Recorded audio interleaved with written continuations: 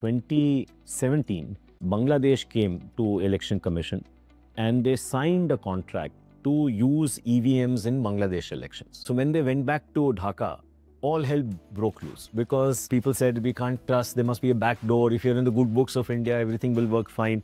If you are not, they will shape our elections, we can't trust them. So they backed off. And at that time, we realized that there is no way we can take Aadhaar outside because we haven't built into Aadhaar this non-weaponizability that we need to be able to establish that if you use our system, India will not be able to weaponize what you're doing. And so we decided, with great reluctance at that time, saying the only way to solve this is to rebuild it. So in 2018, we started rebuilding that system, and that's been built in IIIT Bangalore.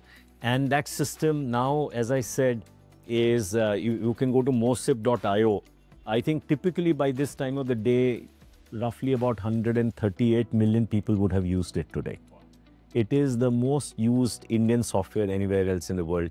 We started with Morocco, then went to Ethiopia, now it's in 27 countries.